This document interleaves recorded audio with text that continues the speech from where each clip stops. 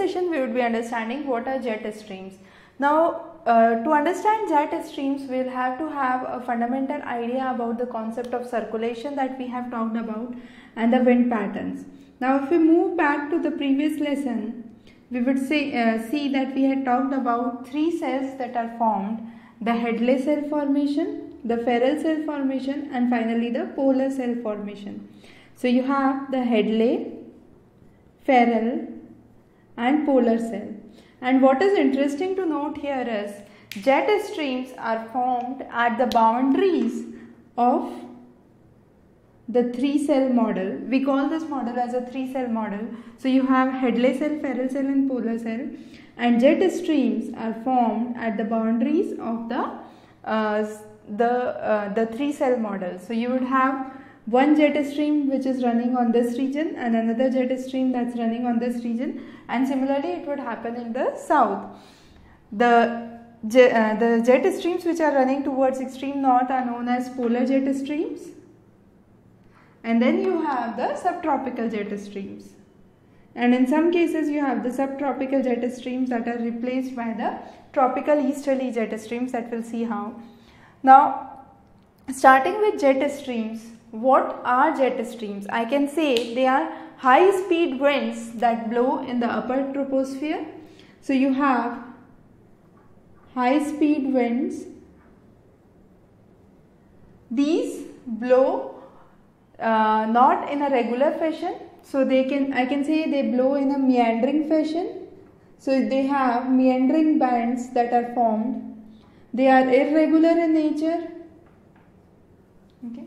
Again, I can say they are concentrated to specific areas. They are found at about 7,000 to 15,000 meters above the Earth's surface, and the speed is around 250 to 550 kilometers per hour. So these are some of the common characteristics, or I could say major characteristics of jet streams. Now because of jet streams, there is a strong turbulence because of the wind shear, and the aircrafts that are moving into the upper troposphere need to take care of the passengers, and because of the safety issues they need to know the regions of jet streams. So they avoid the areas of jet streams. Again, once you know the pattern of jet streams, you can plan out the route information based on that. Now to understand the jet streams and the intensity of jet streams, I could say we need to be very clear about what is angular momentum and conservation of angular momentum. So you have the two images here, and what we are trying to explain is the conservation of angular momentum. So when I say angular momentum is a product of mass, velocity and radius, if I want to conserve the angular momentum, since the mass of both the gulls here are same in this case when they are spinning around, in this case the radius is more, and in this case since the hands are closed the radius is less. So since I want to conserve this quantity, what would happen if r is more, velocity would be less or the speed of the gull would be less, but however in the second case when the radius decreases, when the hands are shrink closer, the radius decreases, as a result the velocity increases, and similarly happens with the jet stream. So when we understand the formation of jet streams, we will see how the radius of the jet stream decreases, and once the radius decreases, the velocity of the jet stream increases. So therefore, understanding conservation of angular momentum is very important to understand the jet streams. Now jet streams formation, when we talk about, I can say we will understand the formation in two basic criteria. First is the polar and the subtropical jet stream, and the second is the tropical jet streams. Now the formation of the polar and the subtropical jet streams would be more or less the similar. So I can say polar, subtropical and mid latitude jet streams would have similar kind of formation technique, and you would have a separate formation mechanism for tropical easterly jet streams. So we will understand both of these right now. Now the polar or the subtropical jet streams, as I said, in the north, the polar jet stream is around the regions of North America, Europe and northern parts of Asia. In the south they are around the regions of, the polar jet stream is around the region of Antarctica. Now both the jet streams follow the 3-cell model. So as I mentioned, they are located on the boundaries of the 3-cell model. So you would have one jet stream, the subtropical jet stream and the polar jet stream, that would run respectively in these regions. Now what is happening? As we have already talked about the concept of angular momentum, here when the air is being heated, the hot air moves up. So hot air parcel is moving up and it diverges in the upper atmosphere, as we have talked about in the circulation system or the wind circulation patterns. Now again, what is important to know here is the impact of Coriolis force. So because of the Coriolis force, in the north it would move towards east. So when it would move towards east, what would happen is, so as the air is moving northward, you have the curvature of the earth that is here. And since the air is moving northward, what would happen? The air would move close to the rotational axis or the axis of rotation. So you would have a northward movement with the wind moving closer to the rotational axis. And since it is moving closer to the rotational axis, it would decrease the radius. Now once we have the radius that is decreased based on the conservation of angular momentum, you would have the velocity of the wind would increase. Now these strong winds are blowing east, but they are originating from the west, or an observer, to an observer it would look as a wind from the west. So they are also known as west winds or westerlies, but they are moving towards the eastern direction. And so we can understand this is how the polar jet streams are formed. Now again, I can say increase in the temperature difference would make the winds much more stronger. So if I say you have during the winters, you would have much wider temperature difference between the summers and the winters, or the extremes in the temperature would be much higher. That means since the temperature gradient is much higher, the polar westerlies that are created, or the jet streams that are created in the winters, would be much stronger as compared to the summer season. So that is one thing to note about the polar jet streams. Now again, you have, let's say this is the map of North America, and you have South America here, and you have the European region here. Now let's say if this is the actual polar jet stream that's running.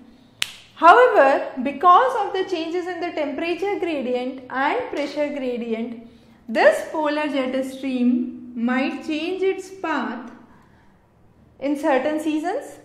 So this would be an alternate path for the polar jet stream. So based on the temperature gradient and the pressure gradient, you have the various path of the jet streams that could be seen in the atmosphere. Now formation of the tropical easterly jet stream. Now a typical case for formation of tropical jet stream is attributed to the Tibetan plateau. We have already talked about Tibetan plateau in a separate class. We'll again refer it here because this, as we mentioned in the previous class, is a huge landmass, and that huge landmass at such a height affects the climate of the region. Now what happens is warming of the land takes place at the Tibetan plateau, and this warming that is taking place at the Tibetan plateau is much more as compared to the ocean to the south of it. As a result, what would happen is there would be creation of a temperature gradient, and this temperature gradient would be north-south temperature gradient. Now this north-south temperature gradient would again impact the winds that are originating. So air will flow towards south, to the south from the Tibetan plateau. When it's flowing south, it would deflect the air, and that as it moves south, what would happen is it is moving away from the axis of rotation.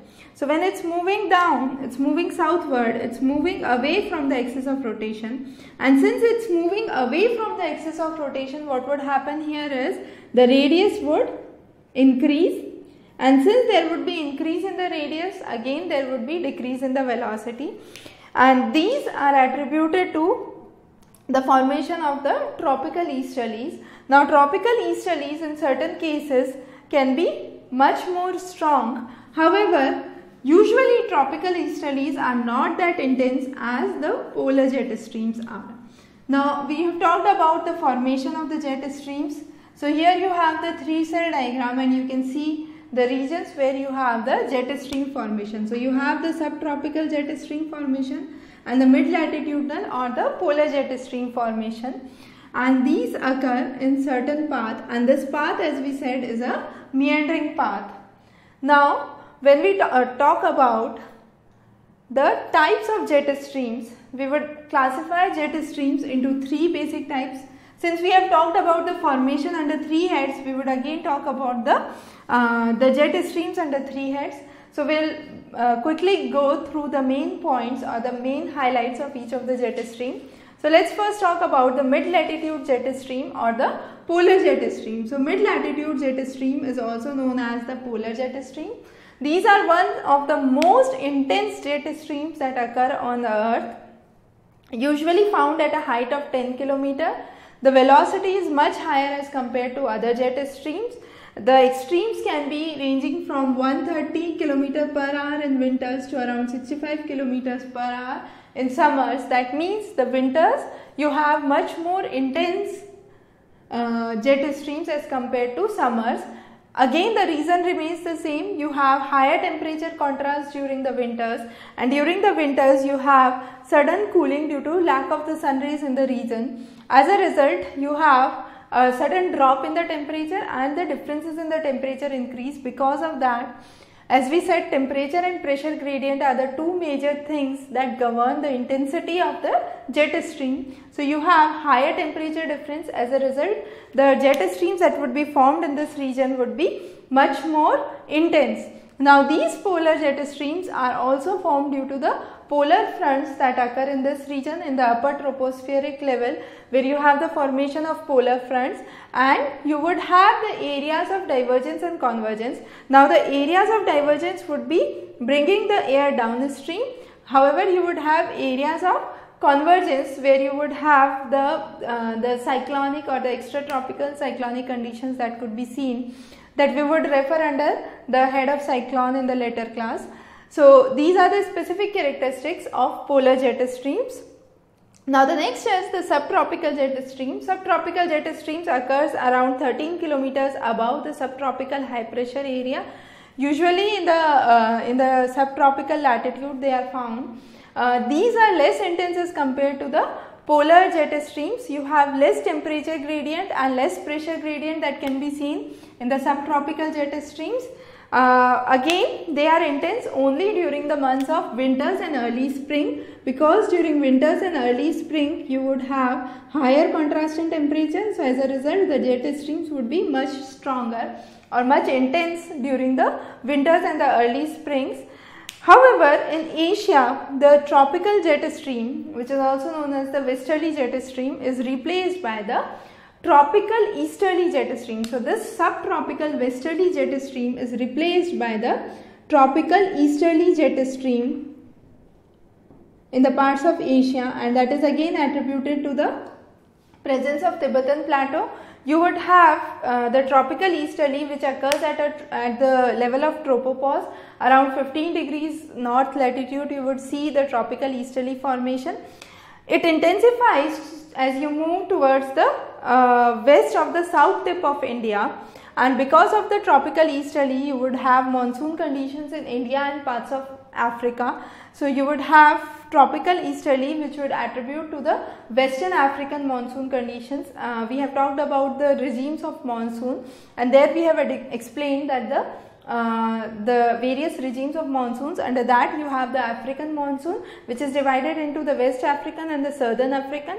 So that would be responsible for the West African monsoon conditions, and again it exists due to the warm air that is rising up, and because of the heat that is produced from the land mass, you would have a temperature gradient that would occur, and that temperature gradient would lead to the formation of the tropical easterly jet streams in the regions of Asia, and would impact the monsoonal climate of that region specifically. So with this we cover the jet streams. In the next two sessions we would be talking about cyclones and anticyclones. Under cyclones we would be talking about the tropical and the temperate, and then the differences between the cyclones and the anticyclones in the further classes. You can subscribe to our channel for any further updates. Have a good day ahead.